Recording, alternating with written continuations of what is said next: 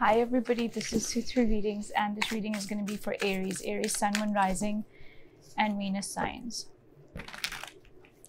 Let's see what are the messages that pop out for you, Aries. Sun, Moon, Rising, and Venus signs. The link to the extended is going to be in the description box. In the extended, we're going to have a look at your person's feelings for you, the outcome of the situation, overall energies for the month of September, advice for you, love notes, all that good stuff. That is going to be in your extended. It is going to be linked down below. Let's see. What messages do we get for Aries? Page of Cups. Love seems to be in the air. Five of Cups. Okay, but I feel like you're holding back. There is somebody that you have a lot of feelings for, but you're holding back because there were disappointments in the equation in the past. Okay. Yeah, you have a lot of love for this person. The Queen of Cups, the Ten of Cups. But yeah, there's a lot of holding back. Okay.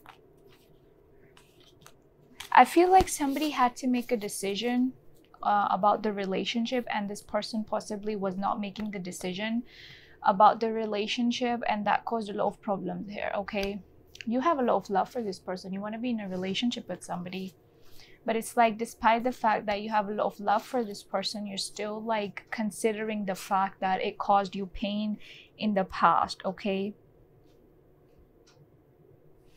some of you are trying to let go.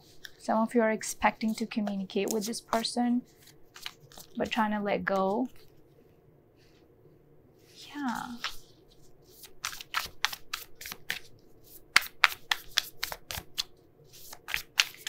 Looks like you have a lot of love in your heart for this person, but something happened in the past here, Aries, that you're holding on to.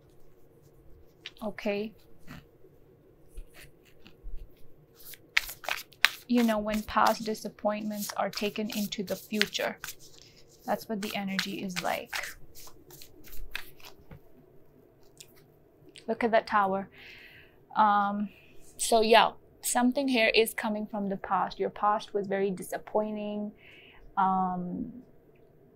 It was like not good. Okay, just two people not being on the same page. Okay, this does look like a failed relationship in the past. And you are keeping that in mind. Okay. Look at that Five of Pentacles. Five of Pentacles and the Tower in the past. You could be dealing with somebody who ghosted you, who left you. And even though you have a lot of love for somebody right now, I feel like you are... you don't want to get hurt again. You don't want to get ghosted again. So you're keeping that in mind, and you're avoiding expressing your feelings because you don't want to get disappointed, right? King of Wands. There is somebody that you want to pursue. Yeah, but there's like a lot of contemplation on your part, Aries. You're taking a step back. You're really contemplating what is it that you should be doing. Let me put it down. You know, you're really contemplating if it is even worth it or not, doing this with this person. I feel like you really want to like take an action towards this person.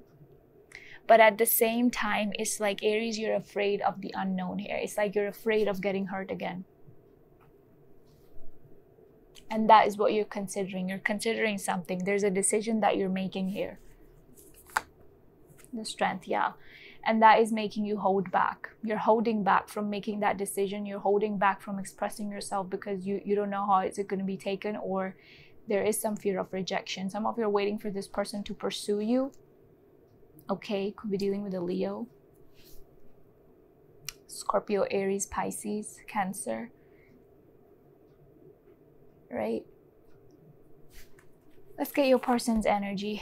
The Nine of Swords, the Knight of Wands, and the King of Swords. They're being very cold and detached in their energy towards you, even though they want to pursue you. I feel like this is somebody who messed up. This is somebody who messed up in the past. They want to come in towards you, but You're the one who's more mature in this situation. I'm going to say that straight up. You're the King of Wands. Your person's the Knight of Wands. So it's like, Aries, you're more mature. With the Knight of Wands, this person, I feel like they want you, but you're the more mature one, right? This could be somebody who keeps their options open. This could be somebody who caused this Nine of Swords moment here, okay? Between the two of you. Let's see. Yeah. I feel like they were the one who ghosted you in the past, but I do see them returning to you. And I also feel like they think that there has been a missed opportunity here between the two of you. Let's see. Why is that Ace of Pentacles? Yeah, the Two of Swords. Okay, so now this looks like Aries, this looks like this person is very non-serious when it comes to giving you the relationship, the commitment. Then they're like, nope, I'm out of here. So this person's basically a player. They were the one who ghosted you. They were the one who disappeared when it was the time to take the relationship forward, and you have a lot of things that you want to say to this person, but you're considering what happened in the past and now you don't want to repeat that, right? And the person that you're dealing with looks like they're not ready to still give you that Ace of Pentacles. Okay, yeah, the Moon. It's causing a lot of, you're feeling some type of a way, Aries. You're feeling some type of a way. It's like you feeling lovey-dovey towards somebody, but at the same time, you're like, what if? You know, what if? You're considering a lot of things. It's making you anxious. It's giving you some stress. Yeah, you want to let go of it. Some of you want to just take a chance with your love life now. You just want to let go and start fresh. Okay, even you yourself want to let go of past burdens. There's a lot of self-doubt and wondering and hoping here, Aries. I don't know why. What is it that you're hoping and wishing for? I feel like some of you got cheated on in the past, maybe. Somebody was lying to you and had another person on the side, and that's what you don't want anymore. Yeah. So relationships like that, you're completely walking away from.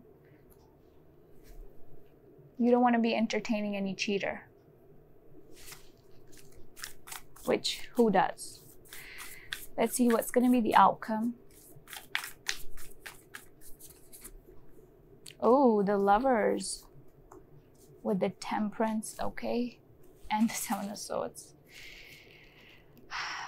The Lovers and the Seven of Swords, look at that though. What does it look like to you?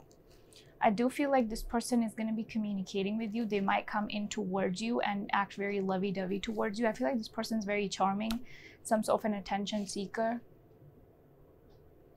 A way with their words. Okay, they have a way with their words. And I feel like they take a lot of time. They take a lot of time here. It's like you trying to decide for yourself what is worth even pursuing and what not. Even you should even let go or do this or not. But this person's right here thinking, okay, I'll be back, you know. I feel like Aries, this person's gonna be back. But this is somebody who has given you trust issues. They're still doing something behind your back here, and if this comes into light for you, it's gonna hurt you. And this is what you're avoiding altogether, somebody being a sneak in a relationship.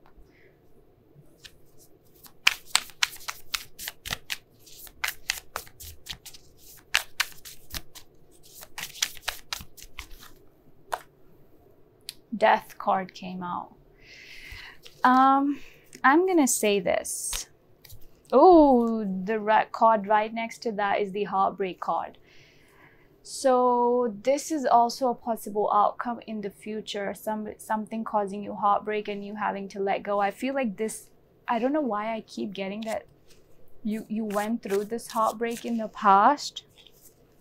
And this is the moment that you've been dreading, but looks like it's coming again if you keep entertaining this. I feel like you have a lot of love and you have more willingness to pursue this relationship than this person does. I'm going to be very honest with you. Okay, Aries? Let's see what the romance angel oracles are saying for you, and the rest we're going to clarify in your extended.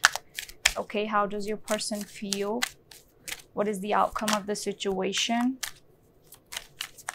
One card came out for you, passion. Passion. I feel like when you are with this person, there's a lot of passion between the two of you. The Lover's card is also signifying a lot of passion. Heart-to-heart conversation, yeah. I do see somebody coming back towards you. So for some of you, they might even want to see you face to face. This could be somebody that you cannot resist.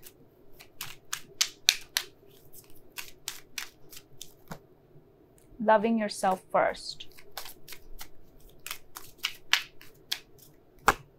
Attraction. There is a lot of attraction between the two of you. I feel like dealing with this person, you have to sometimes compromise on your self-love and deal with them, because this person is kind of like my way or the highway types. You're contemplating something for a reason, and I'm gonna tell you something, Aries, that if your intuition is telling you something, trust it. Trust it. Okay, because I still see somebody being a sneak. What is the overall energy for the month of September for Aries? The Queen of Wands. I feel like the best thing for you to do is to focus on yourself. If something is meant to be, it will be. And if it's not, it's still going to be stuck and stagnant, and is going to result in, you know, you just standing there being like, this was the moment I didn't want, you know. Just do your own thing, okay? Your passion, your career, things like that. Your job, your hobbies, I don't know.